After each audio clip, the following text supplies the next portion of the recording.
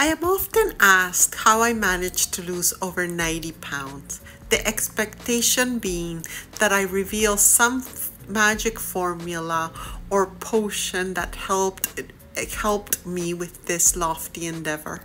Unfortunately, I do not have a sexy answer to this question, and no matter what a weight loss guru or influencer or app or program says, the answer to this question is really not a mystery. When embarking on a weight loss journey, many of us are excited with the idea of shedding a few pounds. We hope it is a short period of time because we want the results that come with depriving ourselves of food. Over and over again, we find ourselves looking up ways to lose weight fast and following eating plans and exercise regimes that are quite restrictive, unhealthy, and laborious in the pursuit of our goals. What might come as a surprise to you is that slow weight loss is not only achievable, but it does honor your pace when it comes to habits and rituals that are near and dear to you, which do include going out for restaurants, drinking your favorite drink, having ice cream, and keeping those in your life.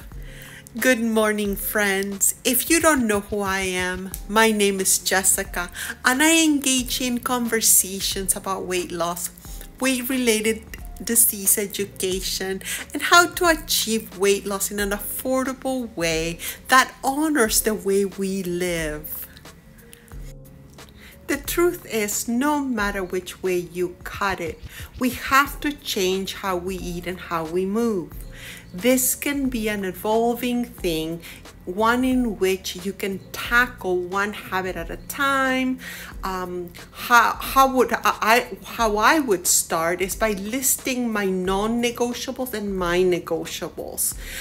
For example, my non-negotiable is, of course, having wine on the weekends. And my social outings with my family and my friends. If there is a meeting with my sister or my parents and we're going to a restaurant, I'm not going to take out my calculator and count how many calories I'm going to eat.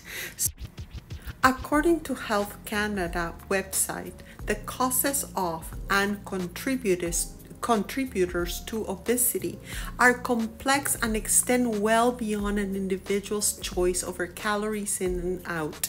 Established contributors to obesity do include social economic status, sex, ethnicity, access to healthcare, genetics, regional food, and built-in environmental factors. We all know that we have an obese epidemic, that we do not move like we used to, and inherently that quick fixes do not work.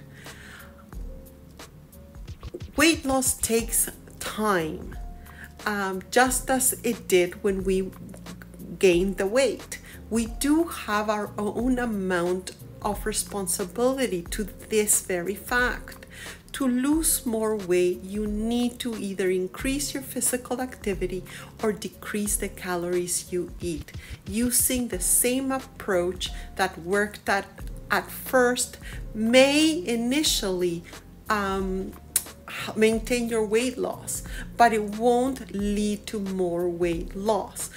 The slower your metabolism is, it will slow your weight loss even if you eat the same number of calories that helped you to lose weight to begin with. When the calories you burn equal the calories you eat, you reach a plateau. We do not have to actively pursue thinness if we are already improving our diet and increasing our exercise. If you're already doing that, you're already improving your health. If you're overweight or obese, even modest weight loss does improve any chronic health condition related to being above a certain weight, above your weight class. The reality is that as you lose weight, you need to come to terms that weight loss and maintenance is a constant review of your nutrition. Conversely, if you add as little as 150 calories a day for a year, you actually gain 15 pounds. If you continue in that manner, in 10 years, you can gain up to 150 pounds, and that is just one extra cookie. Do not be tricked and tempted by promises of rapid weight loss. Unfortunately, they don't work. Such plans will only serve to lead you down a path of yo-yo dieting and other health issues. You do have everything you need in your home to lose weight. You only need to eat smaller meals and move about 5 to 10 minutes at a time, either by walking, dancing, just like you see me, cleaning your kitchen, moving in general. Do not forget that I cannot emphasize enough that weight loss plateaus are common occurrences, that they often occur when your metabolism slows down during weight loss. If you are sticking to the portion control and to working out, you might be going through a plateau, but you need to be patient. You need to keep going, as the ideal size is not what you're after, but fat loss and increased function.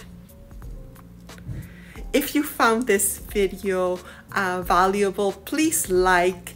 And if you find my content worth of following, please subscribe at my YouTube channel, Jessica RN. I wish you health and happiness.